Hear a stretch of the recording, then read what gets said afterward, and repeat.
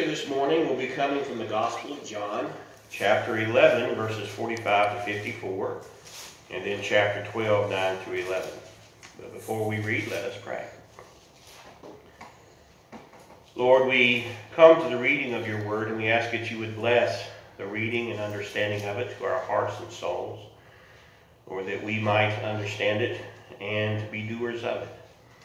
We ask, Lord, that your word would come alive in our hearts by the power of your Spirit, that we might live it. In Christ's name we pray. Amen. John chapter 11, starting with verse 45. Many of the Jews, therefore, who had come with Mary and had seen what Jesus did, believed in him. But some of them went to the Pharisees and told them what he had done. So the chief priests and the Pharisees called a meeting of the council and said, "What are we to do? This man is performing many signs. If we let him go on like this, everyone will believe in him, and the Romans will come and destroy both our holy place and our nation." But one of them, Caiaphas, who was high priest that year, said to them, "You know nothing at all. You do not understand that it is better for you to have one man die for the people than to have the whole nation destroyed." He did not say this on his own, but being high priest that year, he prophesied that Jesus was about to die for the nation, and not for the nation only, but to gather into one the dispersed children of God. So from that day on, they planned to put him to death. Jesus therefore no longer walked out about openly among the Jews, but went from there to a town called Ephraim, in the region near the wilderness, and he remained there with the disciples. And we'll move down to chapter 12, verse 9. When the crowd of the Jews learned that he was there, they came not only because of Jesus, but also to see Lazarus, whom he had raised from the dead. So the chief priests planned to put Lazarus to death as well, since it was on account of him that many of the Jews were deserting and believing in Jesus. This is the word of the Lord. Thanks be unto God. Salesman was driving down the road and out in the middle of nowhere, not paying much attention, when all of a sudden a man dressed completely in yellow, head to toe, stepped out in the road. So he slammed on the brakes, and he said, rolled down the window and said, "Who are you?" And the man said, "I am the yellow idiot of the highway, and I am thirsty. Do you have something to drink?" So the man said, "Okay," and he found a soda and handed it out the window to the man. The man said, "That will do, thank you," walked off into the desert.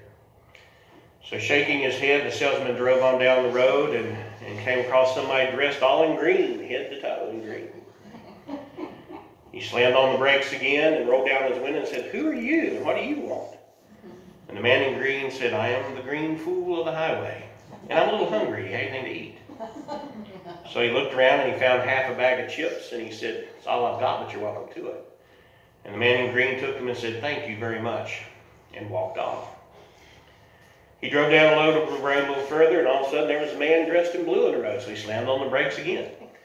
Anytime rolled down the window, getting used to the procedure by now, he says, "Let me guess, you're the blue idiot of the highway, what do you want?" And the man in blue said, "Your driver's license and registration."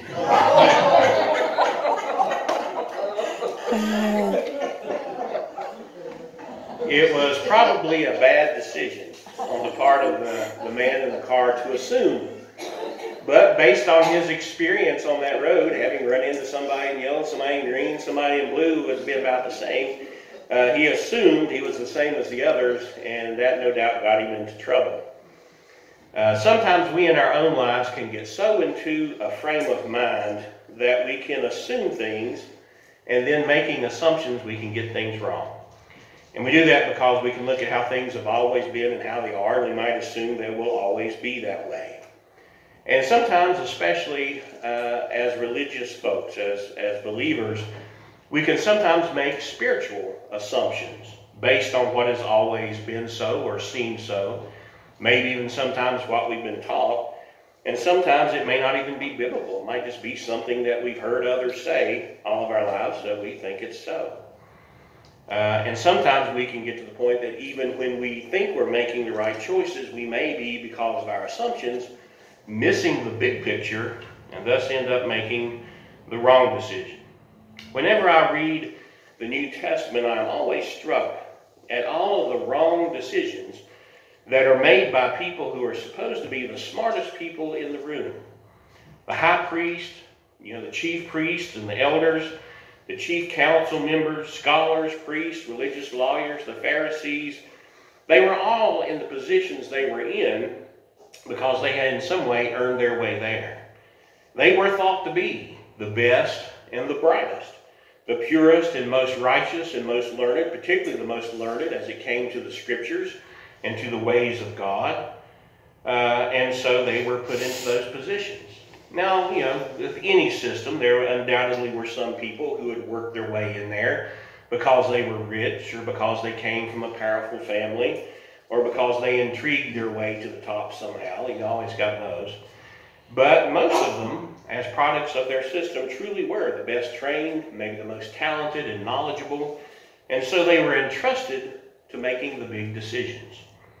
But they chose wrongly, time and time again, as we see in the scripture, as we see particularly in the scripture we read this morning.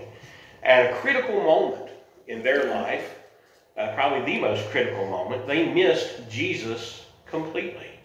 They missed God's exclamations showing who Jesus is over and over again. They were supposed to know the scripture, which they did to the letter, but they misunderstood it and misinterpreted it to the point that they missed the Messiah they were looking for when he came. Here they are in today's scripture talking about all the signs that Jesus is doing. Jesus is working many mighty miracles, even to the point of raising Lazarus from the dead.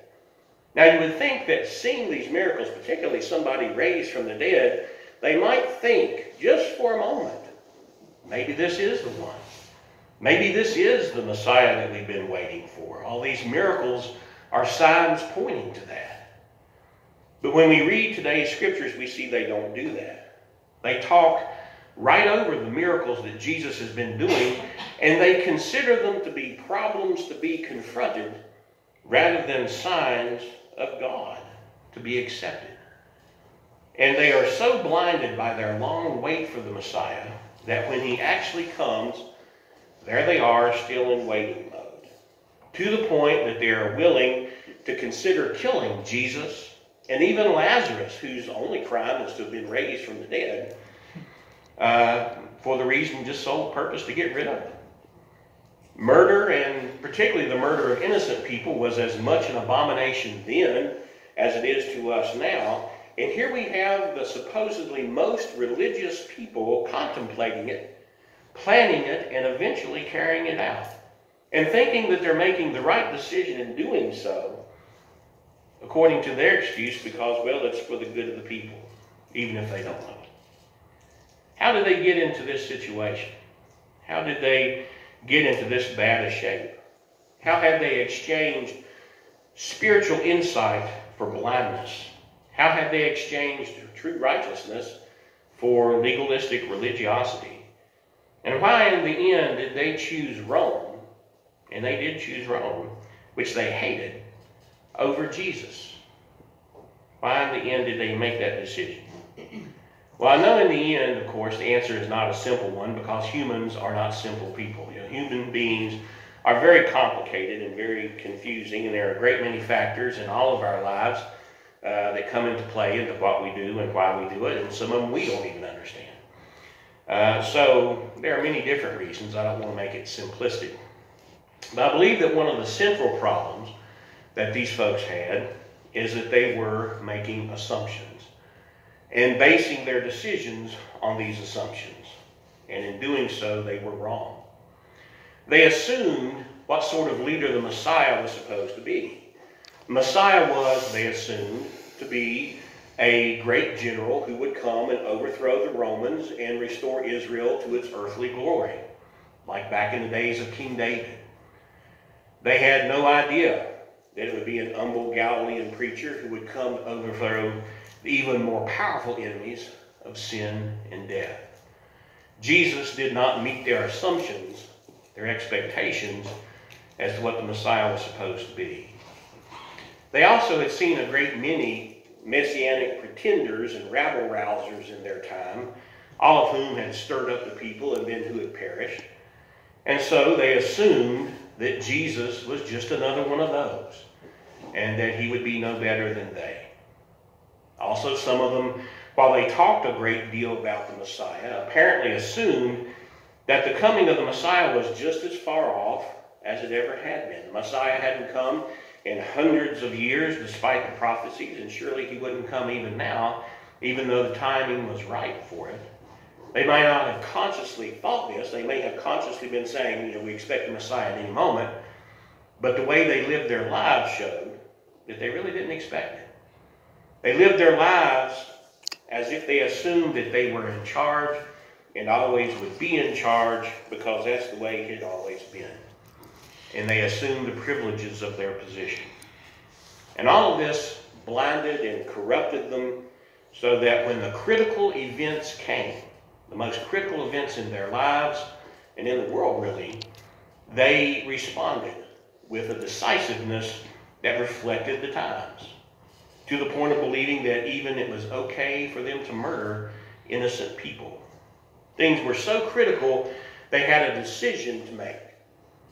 They could either accept the miracles as signs of God, accept that Jesus was the Messiah, accept all the changes that would bring, especially in their leadership, and accept all the risks that would entail, or they could get rid of Jesus so that things would remain the same as they had always been.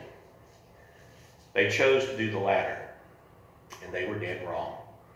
Many were still alive 40 years later when one that was accepted as the Messiah came and acted in the manner they expected the Messiah to act, as a general who would overthrow the Romans, and they were crushed by the Romans, and Jerusalem was destroyed because that Messiah, the one they expected, wasn't the real one.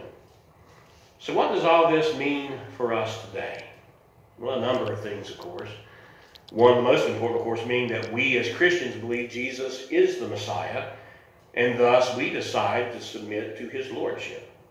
And for those who reject Jesus as Messiah, we might say, check your assumptions. They assume a number of things without them being reality. Also, we can see in this passage of Scripture that the power of evil to blind us is very strong, particularly when whatever it proposes agrees with what we already think or what we want to be so. We as humans are really very good at coming up with excuses to do whatever it is we want to do. Whether it be right or wrong, we can find some way to back it up. And, it may not be so. We learn from this also that the smartest and the most righteous people in the room may not actually be the smartest and most righteous people in the room. Don't take some authority's word for something just because they say it, just because they have some title or degree to back up what they say. Check it out yourself. Because you never know what vested interest some of the smartest and most knowledgeable people may have to move in a certain direction. They may not even know or understand it. But being human, they can be wrong. But the central lesson I want to get to today is what this passage should teach us is don't make assumptions about God based on our human experience, based on our fallible human knowledge, based on our human limitations, but rather seek a newness, a freshness of relationship with God every single day. Every single day, seeking to grow closer to the Lord, and to do so by reading the Word and applying it to our lives, and most of all by praying and praying and praying. Prayer is the most important spiritual tool we have, but so often it's the one we least resort to. And we know it's the most powerful tool we have because whenever we try it, it's interrupted, isn't it? We start to pray and something else comes in our mind. Oh, we remember something else we're going to do. Or we start to pray and the phone rings. Or we start to pray and then our back starts to hurt. You can do about anything you want to, but you start to pray and everything starts to intrude on that. But praying is our important spiritual tool. And we need to pray for the guidance of the Holy Spirit not to be deceived, but to help us in testing all things as the Scripture tells us. It is so easy for us as humans to get into a routine. We humans are creatures of routine and habit. And that can be a good thing because it keeps us on track rather than running around like a chicken with our head cut off from here to there and doing everything and not getting anything done. And so routines and habits can be good, and they can bring us comfort and peace, and that's good. But we always need to make sure that our routine hasn't also put us to sleep. To put us to sleep in a way that it limits our responses and our options to what has always been so. For God, in truth, is always opening up new doors for us if we but watch for them. And sometimes those doors can open in the most unexpected places and in the most unexpected ways through the most unexpected people. And this can be a bit scary to have to step out in faith on nothing other than the Word of God. But it also leads to an amazing life from the things that God can do. God is not a computer algorithm. He is not predictable. Now, I'm not saying God is chaotic. I'm not saying that. But what I am saying is that God cannot be put into the limited boxes we sometimes want to put God in so that we feel safer with God. God is not beholden to our routines. There's an old saying, originally in Latin, but in English it is, God is not obliged. That means God is not obligated to follow our human rules and regulations. God is not obligated to follow our human customs and traditions. God is not obligated to our senses of entitlement. God doesn't have to ask our permission to do anything. And while that can be scary sometimes, that can also be very exciting. Because things do not have to be like they always have been. Changes can come. Amazing changes can come. Great changes for good can come. Our God is a God of action that makes things happen, explosive things, exciting things. And that can be wonderful for us. God can even use bad decisions and bad things, which He doesn't cause, but He can use them for the good of His people, as Scripture plainly tells us. We can see that even this horrible decision made by these leaders to put Jesus to His death was turned around and actually led to our salvation and the defeat of sin and death and the powers of hell. God is not obligated to reach the same conclusions for decisions that we are. They thought they were getting rid of Jesus. But instead of dying and going away, Jesus took the keys to death and hell and opened the way to salvation for all who would follow Him. God was not obligated to the leadership decisions of the Sanhedrin, to the high priest Caiaphas, or even to the power of Rome. And He's not obligated today to the power or authority of any human. And thank goodness for that, because His love is now available to any of us, showered upon all of us who will come to Him. So if you find yourself in a tiring routine, maybe we need to make sure that it is a good routine and that we're not asleep, spiritually speaking. We need to seek the Lord daily, a fresh walk with Him, praying to see things with fresh spiritual eyes so that we see them the way that the Lord does and can see the Lord's handiwork going on around us. Seeking to follow Him not just in the paths we've always walked with Him, but in whatever paths He may lead us to. Deus non obligavit. My Latin isn't very good. But God is not obliged. He does, however, love us anyway. And that we can always count on. So in our daily lives, following God, even if He leads in ways unexpected, by paths previously unseen, the decision we have to make is whether to follow Him or not. So what is the decision? Let us pray. Lord, we thank You that You are not obligated to the frailties of our human existence, but in Your perfection, which You fill with Your love and mercy, You shower blessings upon us. You seek to lead us and guide us into all truth and into righteousness and right things. And we pray, Lord, that You would help to open our eyes and our hearts to the doors You are opening for us. Help us to take Your hand and step out in faith, even if it's the scariest thing in our lives, to do what You are calling us to do. For, Lord, in the end, You will sustain all that You call. In the name of Jesus Christ, we pray.